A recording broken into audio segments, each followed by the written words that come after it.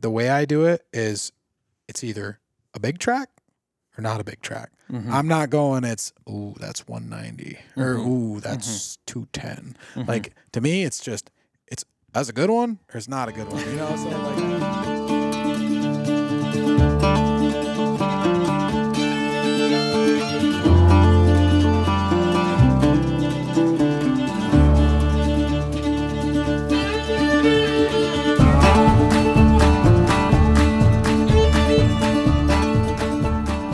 hey guys, welcome to the first episode of Northwoods Whitetails podcast. I'm Isaac Young. And I'm Joey Davis. And we're sitting down here in southern Vermont tonight, and we've already been talking about deer hunting for probably 2 hours or so. We sure have. We haven't turned anything on. No. Got to get the mouth warmed up. Yeah, no, definitely used to these mics. Yep. It's a little different. A little different hearing yourself. It sure is. It sure is. Yeah, so what are we trying to accomplish here with the podcast? So we are creating a podcast. Northwoods Whitetail podcast. We're really not quite sure what we're going to call it yet. So if anybody's got any good ideas, maybe let us know. Open to suggestions. Yeah, but for all of you that know Northwoods Whitetails, obviously you guys know that it's growing, and we're headed down, some different roads with things, and a podcast is one of them. We feel as though we've got a bunch of stories to share amongst ourselves as well as a bunch of guests. We're going to interview some people and talk about some stories that they have. And right. Yeah, no, it should be a good time. Yeah, definitely. Yeah, I did the Staggercast podcast all last season, and that was a lot of fun, but ended up going this direction this year. I'm going to do the Northwoods, Whitetails podcast. I've been doing the producing for the videos at Northwoods, so it kind of seemed fitting to just, play another role, basically. Yeah. But I left Staggercast on good terms. I hope Greg and Adam kill it. They got a good thing going, and they've been interviewing some good people. So I'd like to, wish them nothing but the best. Yeah, they'll do good things with it. Yeah. And that podcast they released the other day with the Adirondack boys, that was classic. That was good. Yeah. Good stuff. They'll do well. Adam's taking off with his wool. Yep, we got Stagger wool. That's all doing really well. I think he's got some other products that coming down the pipeline for next year. So Yep. we'll see. Yep, good bunch of guys. But yeah, so we have created our own, and maybe just a little bit about Northwoods Whitetails. Some people might see us obviously as content creators, which we are. Why we created Northwoods, how Northwoods came about, and what we're looking for it. And why did you start Northwoods? Boy, it wasn't really myself that started Northwoods, to be quite honest. I was approached by a good buddy of mine, Dustin, who's part of the team. Yep. And one of his friends, Tyler, and a filmmaker. And, right out of the gate, we decided that, yeah, sure, we just jump into this thing. I knew nothing about filming. Those guys didn't really know anything about filming. Tyler was a businessman, got a hold of Loophole along with other companies, and produced a cinematic tracking video. And I was hesitant at first. I'm not one to share much on what I do. Social media. You don't like self-promotion. No, I don't want to self-promote nothing. You still don't. Yeah, I still don't. I know you look at my Facebook page. It's really, yeah. I've probably killed 12 deer since I've posted the last one on there. I just don't. Yeah. To me, that's not why I do it. Right. So I was very standoffish the first couple of years that we did it, to the point where I think the second year I didn't even have anybody follow me with a camera. Right. I don't know. It was just very, very, very standoff to the whole thing. It's different. Yep. It's not something you're used to or ever thought of probably doing. Yep. So we kind of were at a point, where we were headed a different direction. Like, I wanted to create a team. Mm-hmm. Another guy did not, and we just kind of went separate ways. You know what I mean? Yep. And at the time, I owned the name Northwoods Whitetails. That was like my envision from day one, was Northwoods Whitetails. That's just what I hunt, is the North. Yep. So,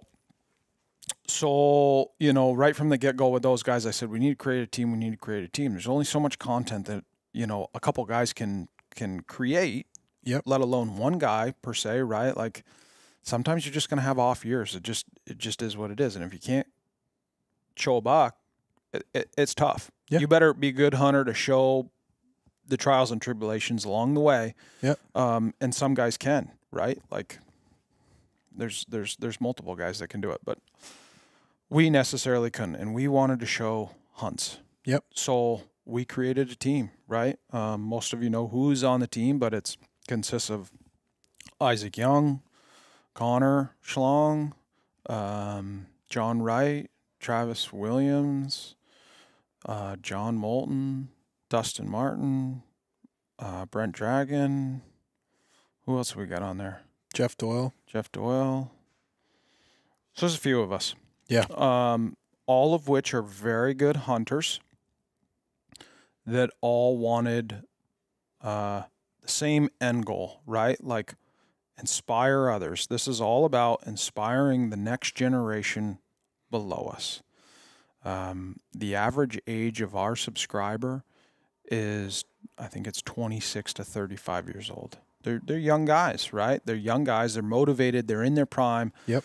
They're starting to create a family, right? The whole idea behind this is, if we can inspire those guys, they're going to bring their kids up through that, right? Right. You're going to keep it going. Yeah. The wheel starts turning. Keep the tradition alive. Right. You know, it's not our intent to flood the woods with other hunters. Right. And we never will. Right. You and know. you know that. There's always the guys that want to throw that argument out there. Oh my gosh, you're showing all these guys how to track. The woods are going to be slammed with people, boot tracks everywhere. It's just not true. No. Because it takes a certain kind of dude to do what we're doing. Yeah. And that certain kind of dude is a rarity.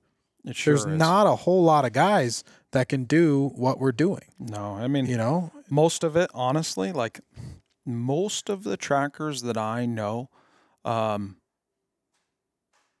I will say most of them own their own business. Yep. Right? They're highly motivated individuals Yep. that hunt this method. Most of them all own their own business. I don't want to say super motivated individuals, but they are definitely motivated. I think they're disciplined. Yep, disciplined. Discipline is a good word to, you know, because to be a tracker, a lot of times you'll have a whole season and, you know, you only get a couple good days to track. Mm-hmm. So you have to be firing on all cylinders on those couple days, you know, which takes a lot of like mental whatever, you know, not to be overwhelmed with the situation, to kind of stay cool, calm, and collected and just do your thing. But then on another hand, it's like you got to make sure that you got all your ducks lined up in a row so you can take that day off, which I think takes a lot of discipline, you know? Yeah, and I think it relates to, I mean, you can relay tracking bucks to anything in life, right? Like there's ups and downs of all of it. And I guess in a business, right, having a business sense, that motivation, there's failures that come along the way, right? It's how you respond to that, those experiences, right? And a lot of that has to do with tracking. I mean, what's going to make you a better tracker is the experiences and failures that you have that you're going to learn from, right? To put you further ahead. The more bucks you track, the better you get. The better you get. The more you're going to learn. Yeah, and learning from your mistakes. That's exactly it. Because it's I think sometimes it's easy to not learn from your mistakes and just keep doing the same old shit over and over again. But, you know, actually, you know, acknowledging a problem that you may have with how you're tracking or whatever. I mean, I think that's hard to do too. Yeah. To be self-aware that, okay, I'm doing something wrong and I need to fix it. Mm-hmm. You know, it's a lot easier to just keep going through the motions and, oh, geez, I never get a buck. I track and track and track and I never get. Well, have you ever sat back and thought about why you're not getting them? Yeah, there's a little bit more to it. There's a little bit. Yep. So, yeah, so that's part of the reason why we created it, you know, and it's not us. Nobody's trying to self-proclaim here, right? Mm-hmm. Like, the whole mission behind this is not to self-proclaim anyone. It's to do it as a team, right? Like, I'm not going to sit here and toot my horn. You're not going to sit here and toot your horn. We're going to do this. We're going to do this as a team, and we're going to show what works for us and what doesn't work for us, right? But doesn't mean that what works for us is going to work for you. Everybody sees the woods differently. Oh, yeah. That's the beauty of it, right? There's 100 different ways to do it. Mm-hmm. You've got to figure out what works for you and what doesn't work for you. Yep. That's just the simplicity part of it. The more that you do it, the more times you track bucks, the more that you will learn. It's more about timing than it is anything else. Yeah. It is all about timing. Good luck involved there. Yep. You know? So, yeah, in terms of the team, good bunch of guys. It's a variety of age so that we touch on all aspects of it, right? There's the youth, and there's the, I don't want to call them elders, but there's elders, and then there's the middle age like myself. You know, to reach everybody. You know, we're doing this as a team. We're just trying to make some good hunting videos. Yeah, pretty much, you know. Yeah, you know, some good tracking videos. Yeah, you know, a solid foundation. You know, and with any foundation, a successful team starts with leadership, right? So, I think we've got some good leaders on there, and we'll see what we do. I mean, year one, I mean, we killed a lot of bucks. Killed a lot of bucks on film too, for guys that had not a clue what they were doing, like myself. Yeah, I mean, I would like to say we're in our infancies of filming right now. Yeah. We're very, very new. Very new. And it's driving me nuts because I'm trying to put these things together. But, you know, I've only been doing it for like, I think this was my 4th year filming. Yeah. So I'm technically in my very early stages of doing this. Yeah. You know, so we're all going to learn together as we go. And, you know, I'd like to think 5 years from now, we're going to be putting out some like absolute banger hunting videos. Yeah. I think, you know, I think this team is going to put the Northeast hunters on the map in terms of like big woods, you know, hard hunting, right? Like this isn't the Midwest. And I can say that I've hunted all over the Midwest. I absolutely love it. I think everybody should experience it, but it is not hunting the Northeast. Like your effort equals your reward here, right? Yeah. Like I would say killing a 200-pound buck in the Northeast is like killing a 180-inch plus deer in the Midwest. Yeah, I agree. It's that uncommon and it's that difficult, right? Yeah. But in the Midwest, it's getting to be not about how skillful you are or your woodsmanship skills. It's how much money you got. How much money you got. How manicured your property is. How much money do you want to leave standing so that those deer will come feed on it in the end of December and January? It's a rich man's sport in the West, right? Like, don't get me wrong. Like, I go to Illinois every year. I have a piece of ground that I've leased for 10 years. I absolutely love it. I take my whole family out there. My wife bow hunts. Like, Cash is there. My in-laws. Like, it's a good time, and everybody should experience it. But I can't wait until the moment that I land back in the Northwoods. And I'm just packing miles on. You know what I mean? I mean, that to me is successful. It's definitely your personality, though, because a lot of guys would go out there and a lot of guys do go out there and they never hunt back here again. They get spoiled per se. But, you know, I think that goes along with your personality of being a tracker. You're just one of the few guys, I think, that likes to bow hunt and track. Usually it's not like that. I'm like that too. I love to bow hunt. You know, I kind of grew up in an area where the bow hunting is decent. It's not Midwest, but it's better than where you grew up probably. But, you know, a lot of guys, it's one or the other. So, no, I mean, I love both worlds of it. It's just, tracking bucks for me. And I started that way, right? Like I started tracking bucks. I was around guys that were tracking bucks at a very, very young age, you know, and I went to Northern Ontario when I was in my early 20s killing smashers. You know what I mean? Yeah. Every single one of those buck I killed tracking. And when that went to hell in a handbag, I went to the Midwest, right? But I also had experienced the Midwest when I was young. I, you know, had somebody that influenced me to take me to Illinois, and you know, I saw both sides of it. But when Ontario went to hell, I started hunting down there, right? Hunt the Midwest, come home, shoot a buck in Vermont with a rifle, and then we had a tag for muzzleloader, so there was just a week off, right? And maybe you'd go somewhere, maybe you didn't, and then you were right back at it chasing them. I didn't go nowhere, right? And I think as time evolved, I was like, well, geez, like this Midwest is fun and everybody should experience it. Right. But it's not the same kind of challenge as, you know, strapping the old green plaid on, grabbing your old man's 30-30, sending out in the woods and challenging yourself. Right. Yeah. It's definitely much sweeter, I think, when you kill one up here, right? Yeah, definitely. You know, would you, like personally, would you rather kill a 160-inch buck in the Midwest or a 225-pound buck in the Northeast? Oh, 220 all That's day, what I'm saying. baby. It's different. Yeah, and you're going to work to get that sucker out of the woods. You know what I mean? That 160-inch buck in Illinois, I'm going to go get a buddy side-by-side, and I'm going to drag it out, go drive it out there, pick it up, load it, drive it across the cornfield.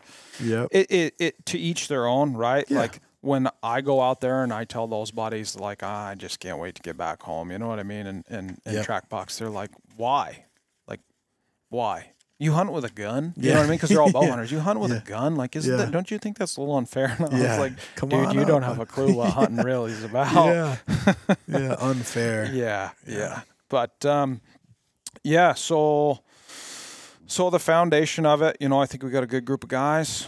I think this thing will go. I mean, I do too. We've got a lot of positive feedback from it, which is helpful to, you know, to hear. Yeah. You know, I think what we're doing is very niche. There's not many guys. There's a lot of solo guys that are doing things like this, but there's not a team of guys that are doing it and to the level at where we're doing it. Yeah, skilled woodsman, right? Yeah. Tracking bucks. I think, and I meant on the filming aspect too. Yeah, like to the level of the like. There's definitely teams, but they're not like we're gonna try to produce like super high quality videos. Yeah, and we're gonna show you the story, right? Like we're gonna show you the story from the second we get out of the truck. To the end of the hunt. That's how we're going to do it. You know, a lot of it's going to be on a GoPro. Some of it's going to be very cinematic, right? Times that we have cameramen behind us.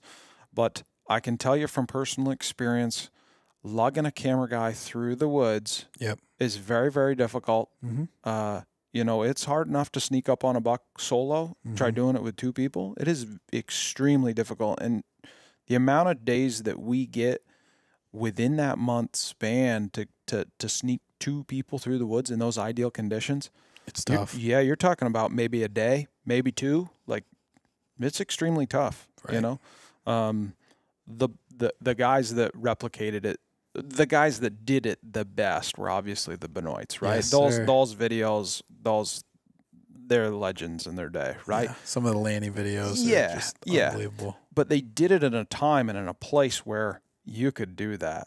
You know what I mean? Like, they did have some Northeastern stuff, though. They did. Like that one, I think it was Shane in New Hampshire, and he comes up on this big, huge buck way up high on this mountain. He stands up, and the gun goes click. I don't know. Was Larry behind him? Larry was running the camera and pointing the deer out to him. Oh, my God, giant. Oh, like chocolate horn right on top of the ridge. Exactly what I'm talking about. Oh, yeah. And he just, he's like, He's telling him where it is, and then all of a sudden, I think it moves a little bit or something. Giant buck. Yeah. Oh yeah. Boom, boom, boom. Yeah. Never touched it. Yeah. Oh man, like that is probably one of the best Northeastern tracking videos ever put out. Yeah. And I don't know if they have a lot more. I think they had a lot of Maine stuff too, though, didn't they? They had some Maine stuff. I think they had Northern New Hampshire, and then everything was Ontario. But they did. The guy that filmed them there, that Tom Tom Blaze, I think it Yeah. was, did a phenomenal job. That guy was a hunter too, right? Yeah. So he knew how to move through Yeah. the woods and everything else.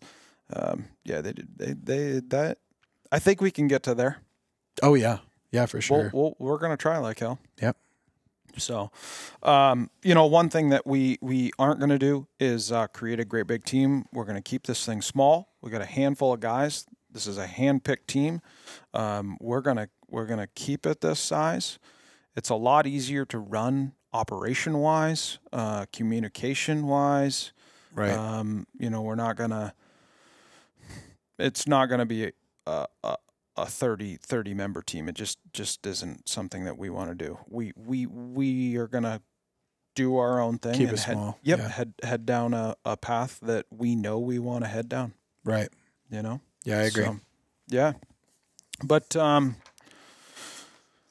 right. So on a different topic, I want to ask you, what is the allure behind tracking a 200-pound buck? It seems like it is the benchmark in the Northeast amongst a lot of guys. Yep. It seems like this 200-pound benchmark has blown up in recent years. Yep. And we're killing way less 200-pound deer now than we were 10 years ago. But it's gaining popularity. Oh, yeah. I think very easily said it's very hard. Yeah. That's why it's so cool. Yeah. Because of how rare they are and how much luck, skill, everything plays into a 200-pounder. It's just kind of that magical number because you and I both know 185-pound buck's big old buck. Mm-hmm. It's not a 200-pounder, but right. That's where that little bit of luck comes in sometimes. There's a good chance that 185-pounder's got better antlers than that 200. That's true. Sure. And see, I'm going down a different path right now, but I will always take a 185-pound track. Yeah. You'll never see me stepping over a 185-pound track. Yeah, and I think that goes. But I think it's where I was brought up. Yeah, and I think that goes for where you're hunting too, right? In your turf, that's a wicked buck, right? That's a real good deer. You take that deer and you throw him in the north, he could have age to him, or he may not, right? Just like humans. They're all different. Yeah. Yep. Some people have big feet, some people don't. Yada yada yada. Yeah. That buck could be a 2.5-year-old 185-pound buck. Yeah. You know what I mean? Or he could be a 7.5-year-old 185-pound buck with 150 inches on his head. Right. You don't know. You don't know, and you're not going to know until he's laying on the ground. And the way I track, because I've been tracking for about 10 years. That's I was 17 when I really started hitting it hard. Started heading to the mountains when we had snow with my own truck and doing my own thing. So I've been doing it for 10 years now. And still the way I do it is it's either a big track or not a big track. Mm-hmm. I'm not going, that's 190 or, that's 210. Mm-hmm. To me, it's just, that's a good one or it's not a good one, so and that's just the way I am. Yeah. I probably will always be that way. Yeah. I kind of go crazy in Maine because they're all good ones. There's some good ones. There's some good ones. Yeah. I have an indicator in my pocket. Yep. And it is pretty spot on. No and we'll do a video sometime. We'll drop that video on the YouTube to estimate the size of the buck before you even step foot on it. Right. We'll do a video at some point. But do you think a lot of guys have ever even seen a 200-pound buck track? That's in this country down here in southern Vermont, not many have. Yeah. Not many have. Yeah. No, I feel it's the same way. We might be somewhat south, but we're in the same mountainous region, right? No, not many have. No. Even around where I live, I don't think many people have ever seen a 200-pound track. Once they see it, they're not going to forget it. Right. Yeah. So, and I might as well get this right off my chest now. I've never killed a 200-pound buck tracking. I've only killed one 200-pound plus buck, and it was still hunting. But I know for a fact I've seen a 200-pound track just because I was tracking a buck one day. I jumped it, couldn't get a shot, ran it right up by my buddy who was hunting with me, and he shot it, and that weighed 200. Yeah. So yeah. I know for a fact I've at least seen one. Yeah. That was a Vermont deer too. Yeah. And but you know, I got one 194.5. That was pretty close. Yeah. But then like 179. But you know, I haven't killed a lot of big heavy ones tracking. Yeah. But you know, I haven't been doing it that long, and in the area. The areas I'm in aren't really. And for everybody that's listening, Isaac, how old are you? I'm 27. Yeah, and I'm 40. So yeah, right. I know. There's an age difference there. There's a lot more years of experience under my side of things, right? And you know, however many years, I'm not going to do math, but you know, 13 more years, you're going to have just as many encounters, if not way more than I have, right? Right. Well, and it's areas I hunt too. Like the one I got in Mass 2 years ago.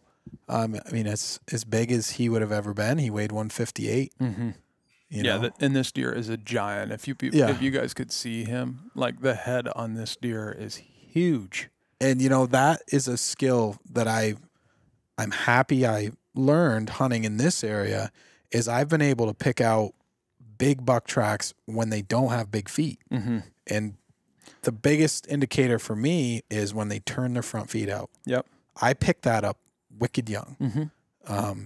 You know, because it was a pretty good rack buck right around my house, and he would always walk with like his feet turned out. But his track was very comparable to like any other track around.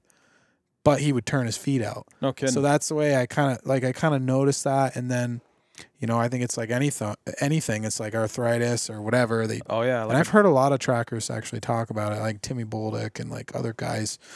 He's actually a farrier, so he's super in tune with hooves, feet. Yeah. And you know, they turn their feet out when they get old. At hunting in a place like Massachusetts, where maybe the buck's not going to be as big as the North Country. Yeah. You have to pick up on those subtle. You can see it, right? Like there's certain characteristics around every track that you can pick apart, right? Yep. Like not always, you know, like just for instance, I tracked a buck the last day of the season down there that was a 180 plus pound buck. He was a really good buck, but he was just a young deer. He didn't have much for antler, right? That deer, and it just wasn't something I wanted to shoot. Same thing, but you can tell, you know, a dog, a 10-year-old lab. Yeah. You can go out and look at his track in the snow, and you can go back and look at your 4-year-old lab's track in the snow, and there is a considerable difference between the two. Yep. Yeah. The old ones will walk on the back of their feet more too. Mm-hmm.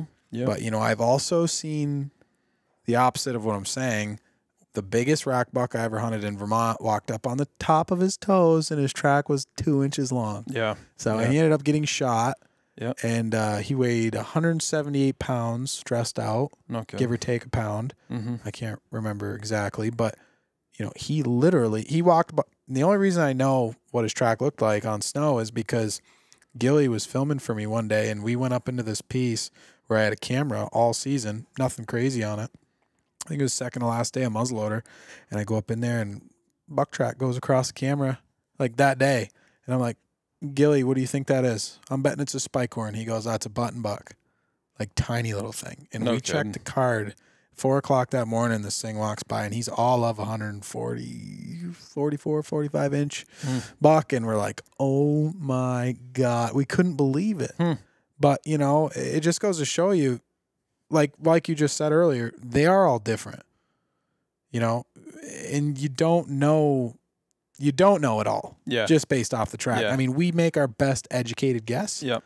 You know, and maybe if I would have followed that track for a ways, you know, it was late in the day, so I couldn't, and the snow was melting, but you're not going to know until you stand that deer up. That's really right. It. And that's most really of the time when you stand that deer up, this is my opinion of it because I hunt the North, right? This is a super close counters. Most of your deer are going to, when they get up to go from you, they're going to be between 20 and 50 yards. It's just, it's very, very close. Most of them aren't even 50. Most of them are 30. You're like right on top of them. Right on top of them. When you come down more, you know, to the hardwood type country, when you're tracking those deer, you can stand them up and maybe, or you catch them bedded a long ways away and you can identify them and you shoot or you don't shoot, whatever you decide, right? Yep. For me, hunting the north, if I'm tracking a buck, it is solely about that buck track, and I don't care what it's got, as long as it's got bone on top of its head. I identify it's got a rack of some kind. I'm shooting it. Yeah. But until I walk up to that thing, I don't know what it's got unless for some reason I saw a very good glimpse of that deer. Right? Or it's real big. It's real big, right? Like, you know, a lot of guys, they'll go through a thick patch of woods and they'll stop following it. It doesn't look, went through wicked tight area. It must not have much for horns. Right. Let me tell you that is a false opinion on things. Oh yeah, I know. I know. One of those buck that I killed in Ontario went between trees that were like 16 inches apart, and I was like, "What is going on?" Yeah. I mean, the deer weighed 260, scored 184. Yeah. Right? You can't distinguish, right? Like, sure, he doesn't have 20 inches of antler on his head, but maybe he does. Yeah. I've seen moose go through some pretty tight areas, 60-inch bulls that will twist their head one way or the other, and they will go through it. Yep. I find antlers in the craziest spots.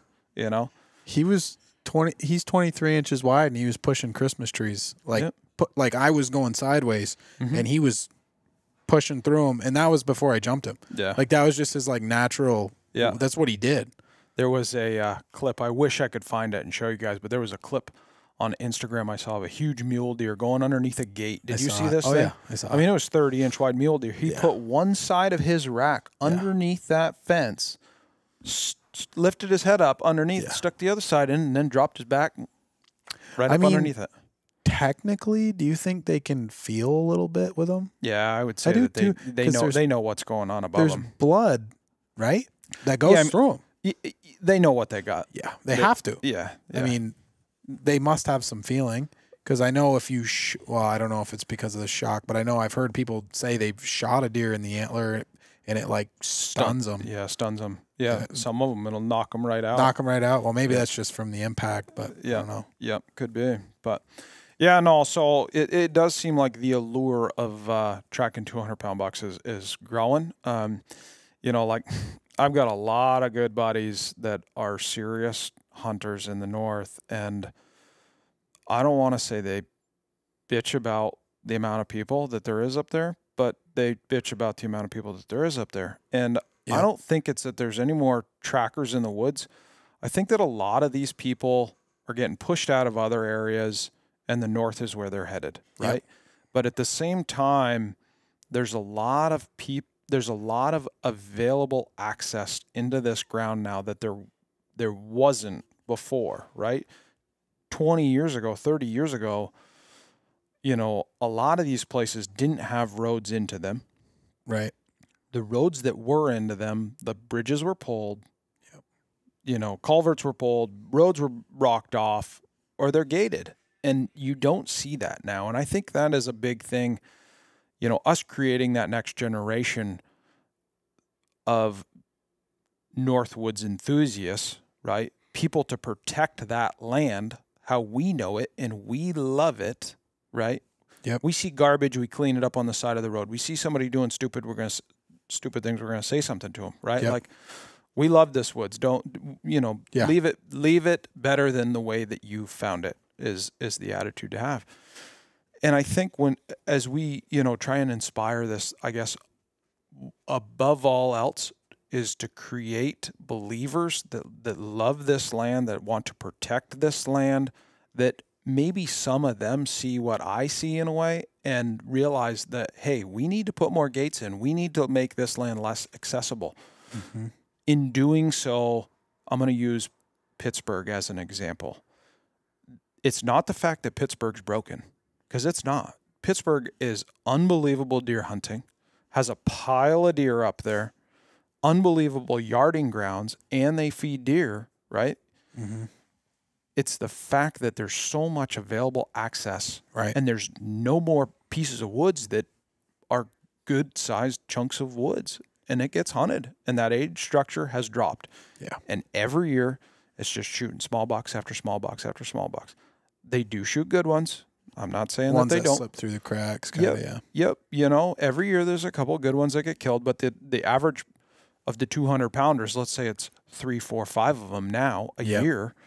It used to be 30 or 40 of them. It's incredible. You know what I mean? It's just the available access is what it is. And you'll see it with anything. You know, you put a gate in, you might see people walk a half a mile, but that's as far as they're going. They're not going any further. Yeah. You know, but to the guys like you or I, we're going to keep walking. Yep. Right? That's... Yeah. No, I think with the whole Northwoods project, let's call it a project, you know, if we can keep this thing alive, you know, I think we're thinking farther down the road. You know, there's a lot of guys, not a lot of guys, but there's one guy in particular, and I'll say his name, I don't care, Matt Ranella. He's got this whole hunt quietly thing going on right now, where he's like totally anti hunting social media. He's anti all the stuff that we're doing, basically. He's against anybody that's making money off of hunting, right? Oh, money or just putting videos on YouTube for free. Yep. He hates the promotion of promotion of putting a picture of a dead animal on Instagram, like because he thinks that there's too many hunters right now. And maybe there is in some parts of the country, sure, but it's not the case up where we're doing it. No. But even if there is too many, and he thinks that the hunting media is making, you know, it's making it more, I don't know the words I'm trying to get out of my mouth right now, accessible, you know, you get what I'm trying to say? Like, he thinks like it's going to make more people go out and do it. And, you know, prosper off of things. And I think it's that if hunting media dies, hunting will die. Because unfortunately, like it or not, social media is here to stay. And if people, you know, let's say if no more hunting videos got put up on YouTube, no more pictures of dead bucks got put up on Instagram and Facebook, that would just be more, it would be for the anti-hunters, it would be more of the norm to shun out hunting and try to. It's not going to hurt today's hunters. Yes. It's going to hurt tomorrow's hunters is what it's going to do. Because once you stop normalizing it, because it is normal. Hunting is normal. We've been doing it literally forever. Like this Matt Ranella, he hates that Joe Rogan is putting bow hunting on this platform that Joe Rogan has. He's the biggest podcast in the world. Yep. That's the best thing for hunting ever. Yep. Like, you know, if we want to see this thing continue, we need to be promoting it and promoting the fact that we're using the animals that we kill, that it's like the best meat you can put into your freaking body, that if we don't hunt these animals, there'll be overpopulation and disease and like forest problems, you know, with like too many deer. But I'm getting long-winded here, but basically what I'm trying to say is we're doing it for the right reasons. Yeah. That's basically what I'm trying to say. Before you get off that topic, who is Matt Ranella? It's Steve Ranella's brother. Oh, and does Steve Ranella own Meat Eater? Yeah. I think there might be some jealousy involved in that. Yeah, I would say so, huh? But he's actually gained like quite a bit of traction. Yeah. He was just on the Deer Hunter podcast. I listened to one of those podcasts. I'm not even going to say what I think about that, but he's like a tyrant. He's a very well-educated man. Yeah. I will give him smart. that. Yeah. But his philosophies on things are oh my gosh. And slightly I think it's cracked out. Selfish. I think it's selfish is what it is, because he's saying, well, you know, back in 1984, I could go out on the side of this mountain and, you know, whatever, and shoot an elk easy. Yeah. But now there's people hiking in all over the place because these damn YouTubers showing people how easy it is. No, dude, Right. that's not it. Yeah. Maybe you're just getting older. Yeah. Maybe there's a lot some, of selfishness in that. Yeah, there is a lot of. There's a lot of selfishness in that. He said that if you're going out there with a GoPro on your head and killing a deer, like I think he said, he named some famous hunter. He said, I hope you fall out of your tree stand. Mm-hmm. Like that is the absolute last. I did hear that. That's the last thing that hunting needs is a guy like him. That negativity. And like, okay, we have enough going against us anyway. Numbers aren't like flourishing, I don't think. No. Maybe I'm wrong, but you know, we kind of got to hold on to everything we got here. And I think promoting this stuff on YouTube and like Instagram, Facebook, whatever, getting involved with companies that like aren't necessarily hunting companies like Darn Tough. Mm-hmm.